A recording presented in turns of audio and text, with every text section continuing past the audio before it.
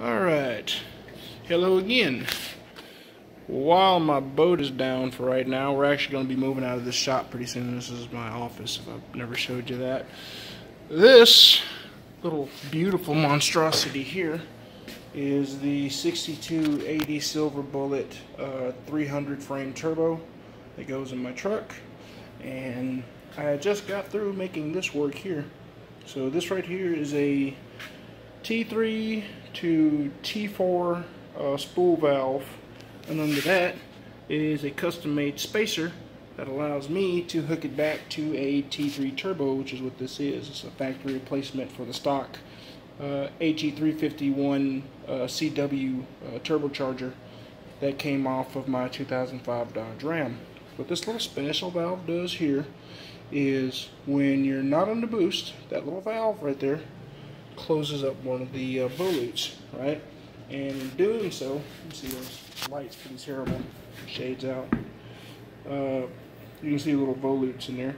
One of them closes up and all the gas goes to the small side of the turbine over here.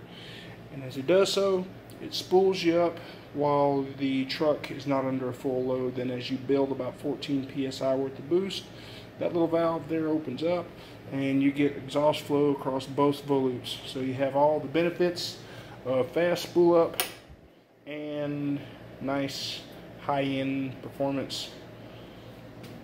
I still need to build a spacer to go here because you'll see that there's interference with the motor here, the gas motor, and the back. It doesn't quite bridge that gap, so I got to get on the lathe and cut myself a block and a spacer here to connect these two together.